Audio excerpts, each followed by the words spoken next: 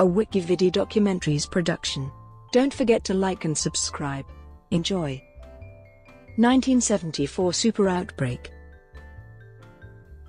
The 1974 Super Outbreak was the second largest tornado outbreak on record for a single 24-hour period, just behind the 2011 Super Outbreak. It was also the most violent tornado outbreak ever recorded, with 30 F4/F5 tornadoes confirmed. From April 3 to April 4, 1974, there were 148 tornadoes confirmed in 13 U.S. states and the Canadian province of Ontario.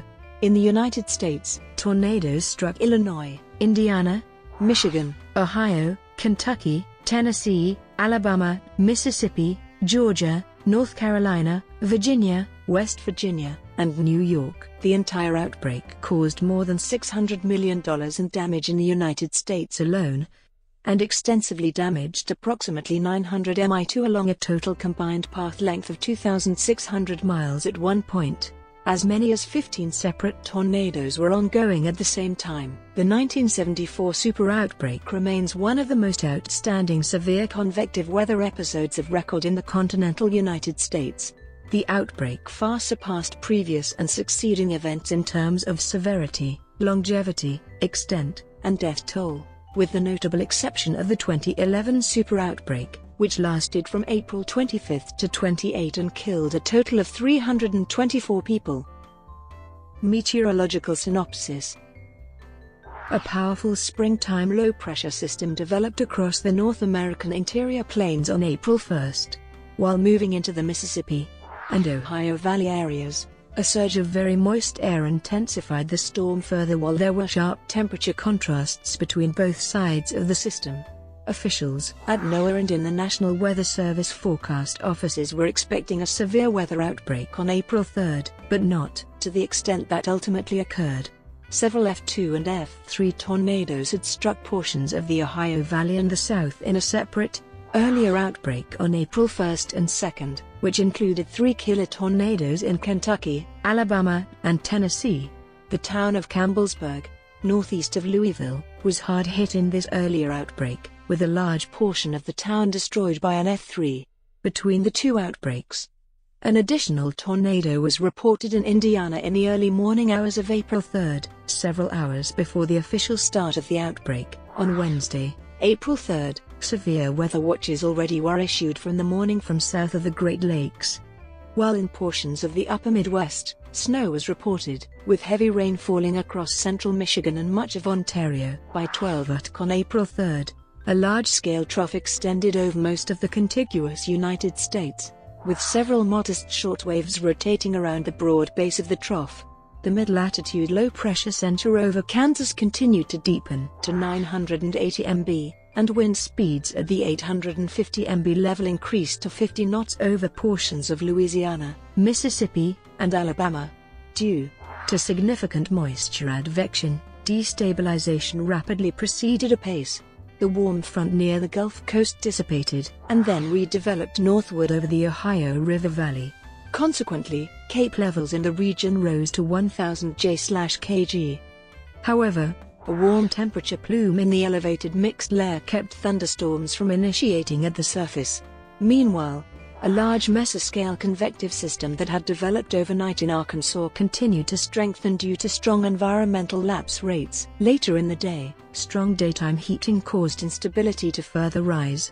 By 18 UTC, Cape values in excess of 2,500 J/kg were present over the lower Ohio and the Mississippi Valley.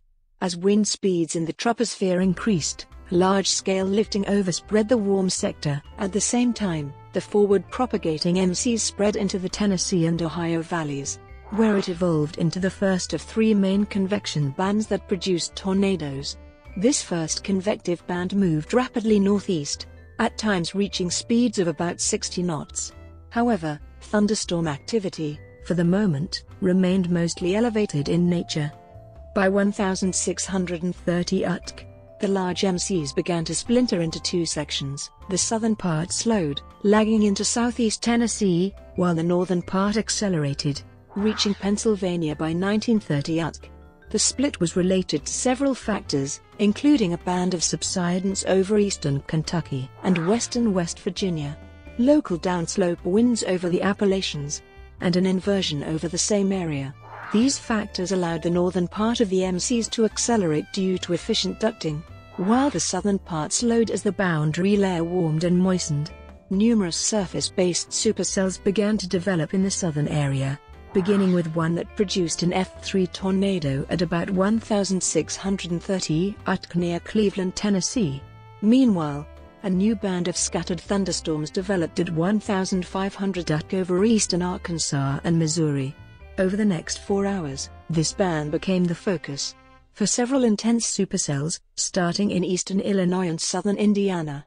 In the wake of the MCs, backing low-level winds, rapid diurnal destabilization, and perhaps cool, mid-level advection had occurred over the warm sector, weakening the convective inhibition layer, and favorable wind profiles bolstered helicity to over 230 square meters/s squared, a combination of factors conducive to tornadogenesis. Consequently, the storms increased in intensity and coverage as they moved into Illinois, Indiana, and northern Kentucky, producing several tornadoes, including the first F5 tornado of the day, at 1920 UTC, near DePauw, Indiana. Several of the storms to form between 1920 and 2020 UTC became significant, long-lived supercells, producing many strong or violent tornadoes, including 3 F5s at DePauw, Xenia, Ohio, and Brandenburg, Kentucky. These storms formed the second of 3 convective bands to generate tornadoes. While violent tornado activity increased over the warm sector, a third band of convection developed at about 16 UTC and extended from near St. Louis into west-central Illinois. Based upon real-time satellite imagery and model data, differential positive vorticity advection coincided with the left exit region of an upper-level jet streak that reached wind speeds of up to 130 knots, thereby enhancing thunderstorm growth. Storms grew rapidly in height and extent, producing baseball-sized hail by 1720 UTC in Illinois and, shortly thereafter, in St. Louis, Missouri, which reported a very severe thunderstorm early in the afternoon that, while not producing a tornado, was the costliest storm to hit the city up to that time. By 1950 UTC, supercells producing F3 tornadoes hit the Decatur and normal areas in Illinois. As thunderstorms moved into the warmer, moister air mass over eastern Illinois and Indiana, they produced longer-lived tornadoes, one of which began near Otterbein and ended near Angola in Indiana, a distance of 109 miles. Meanwhile, by 00 UTC the southern half of the first convective band became indistinguishable from new convection that had formed farther south over Alabama and Tennessee in connection with convective band 2. In this area, increasing west-southwesterly wind shear at all levels of the troposphere, juxtaposed over near-parallel outflow boundaries, allowed successive supercells, all producing strong, long-track tornadoes, to develop unconstrained by their outflow in a broad region, from South Tennessee into eastern Mississippi. These storms, forming after 23 UTC, produced some of the most powerful tornadoes of the outbreak, including 2 F5s near Tanner and an extremely potent F5 that devastated Gwynn, Alabama. Michigan was not hit as hard as neighboring states or Windsor, with only one deadly tornado that hit near Coldwater and Hillsdale, killing people in mobile homes. However, thunderstorm downpours caused flash floods, and north of the warm front in the Upper Peninsula, heavy snowfall was reported. Activity in the south moved towards the Appalachians during the overnight hours and produced the final tornadoes across the southeast during the morning of April 4.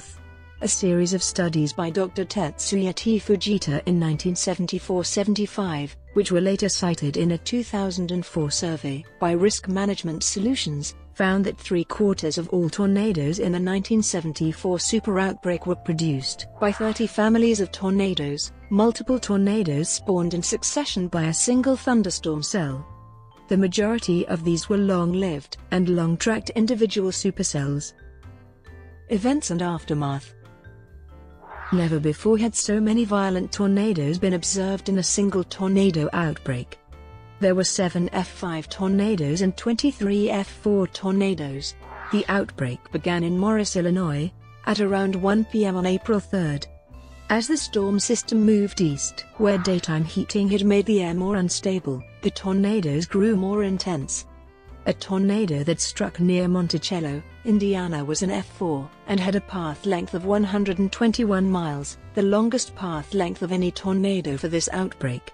19 people were killed in this tornado. The first F5 tornado of the day struck the city of Xenia, Ohio, at 4:40 p.m. EDT. It killed 34, injured 1,150, completely destroyed about 1/4 of the city, and caused serious damage in another fourth of the city. 7 F5s were observed, 1 each in Indiana, Ohio, and Kentucky, 3 in Alabama, and the final one which crossed through parts of Indiana, Ohio, and Kentucky. 31 were killed in Brandenburg, Kentucky, and 28 died in Gwin, Alabama. One tornado also occurred in Windsor, Ontario, Canada, killing 9 and injuring 30 others there, all of them at the former Windsor Curling Club. During the peak of the outbreak, a staggering 16 tornadoes were on the ground simultaneously. At one point, forecasters in Indiana, frustrated because they could not keep up with all of the simultaneous tornado activity, put the entire state of Indiana under a blanket tornado warning. This was the first and only time in U.S. history that an entire state was under a tornado warning. There were 18 hours of continuous tornado activity. The outbreak finally ended in Caldwell County, North Carolina, at about 7 a.m. on April 4. A total of 319 were killed in 148 tornadoes. From April 3 through April 4 and 5, 484 were injured. The 1974 super outbreak occurred at the end of a very strong, nearly record-setting La Niña event. The 1973-74 La Niña was just as strong as the 1998-99 La Niña. Despite the apparent connection between La Niña and 2 of the largest tornado outbreaks in U.S. history, no definitive linkage exists between La Niña and this outbreak, or tornado activity in general. Some tornado myths were soundly debunked by tornado activity during the outbreak. Xenia, Ohio. The tornado that struck the city of Xenia, Ohio stands as the deadliest individual tornado of the 1974 super outbreak, killing 32 people and destroying a significant portion of the town. The tornado formed near Bellbrook, Ohio, southwest of Xenia, at about 4:30 p.m. EDT. It began as a moderate-sized tornado, then intensified while moving northeast at about 50 miles per hour. The tornado exhibited a multiple vortex structure and became very large as it approached town. Gil Whitney, the weather specialist for FEO-TV in Dayton, alerted viewers in Montgomery and Greene counties about the possible tornado, broadcasting the radar image of the supercell with a pronounced hook echo on the rear flank of the storm several minutes before it actually struck. The storm was visible on radar because of raindrops wrapping around the circulation. The massive tornado slammed into the western part of Xenia, completely flattening the Windsor Park and Arrowhead subdivisions at F5 intensity, and sweeping away entire rows of brick homes, with little debris left behind in some areas. Extensive windrowing of debris occurred in nearby fields. When the storm reached central Xenia, at 4:40 p.m., apartment buildings, homes, businesses, churches, and schools including Xenia High School were destroyed. Students in the school, practicing for a play, took cover in the main hallway seconds before the tornado dropped a school bus onto the stage where they had been practicing, and extensively damaged the school building. Several railroad cars were lifted and blown over as the tornado passed over a moving Penn Central freight train in the center of town. It toppled headstones in Cherry Grove Cemetery, then moved through the length of the downtown business district, passing west of the courthouse. Numerous businesses in downtown Xenia were heavily damaged or destroyed, and several people were killed at the A&W root beer stand as the building was flattened. Past downtown, the tornado continued into the Pinecrest Garden District, which was extensively affected. The Xenia tornado was recorded on film by one resident, and its sound was recorded on tape by a Mr. Brooke Shoulder from inside an apartment complex. Before the tornado hit the building, the resident left the tape recorder on, and it was found after the storm. At the same time, a few blocks away, 16-year-old Xenia resident Bruce Boyd captured 3 minutes and 21 seconds of footage with a Super 8 8mm movie camera, a pre-1973 model without sound recording capability. The footage was later paired with the nearby tape recording. Boyd's film shows multiple vortices within the larger circulation as the storm swept through Xenia. Upon exiting Xenia, the tornado passed through Wilberforce, heavily damaging several campus and residential buildings of Wilberforce University. Central State University also sustained considerable damage, and a water tower there was toppled.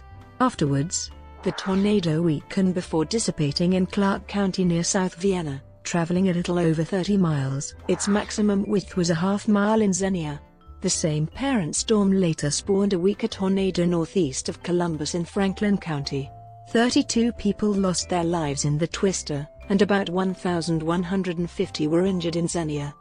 In addition to the direct fatalities, 2 Ohio Air National Guardsmen deployed for disaster assistance were killed on April 17, when a fire swept through their temporary barracks in a furniture store. The memorial in downtown Xenia lists 34 deaths. In honor of the 2 guardsmen, about 1,400 buildings were heavily damaged or destroyed. Damage was estimated at $100 million. There was no early warning from NOAA Weather Wire Service about this storm. President Richard Nixon made an unannounced visit to Xenia a few days later. It would be the first city affected by the 1974 super outbreak that he would visit. Upon inspecting the damage, he said, "As I look back over the disasters, I saw the earthquake in Anchorage in 1964. I saw the hurricanes, Hurricane Camille in 1969 down in Mississippi, and I saw Hurricane Agnes in Wilkes-Barre, Pennsylvania. And it is hard to tell the difference among them all, but I would say in terms of destruction, just total devastation, this is the worst I have seen." President Nixon immediately declared Xenia a disaster area. Although the Federal Disaster Relief Act was already introduced in 1973, it still had not passed Congress. The 1974 super outbreak disaster was a catalyst for accelerated passage of the act through Congress in 1974. According to Nixon, it took several months for the city to recover from the tornado, with the help of the Red Cross and the Ohio National Guard assisting the recovery efforts. Most of the town was quickly rebuilt afterward. In recognition of their coverage of the tornado under difficult circumstances, the staff of the Xenia Daily Gazette won the Pulitzer Prize for spot news reporting in 1975. The Xenia tornado was one of 2 rated F5 that affected Ohio during the outbreak, the other striking the Cincinnati area. Xenia was later struck by 2 other tornadoes, both a smaller one in April 1989 and a larger one in September 2000, which was an F4 twister that killed 1 and injured about 100 in an area parallel to and just north of the 1974 path. Before the 1974 storm, the city had no tornado sirens. After the F5 tornado hit on April 3, 1974, 10 sirens were installed across the area. Dr. Ted Fujita and a team of colleagues undertook a 10-month study of the 1974 super outbreak, along with discovering much about tornadoes which was not known before, such as the downburst and the microburst, and assessing damage to surrounding structures. The Xenia tornado was determined to be the worst of the 148 storms. Brought to you by WikiVidi documentaries. Would you like to know more?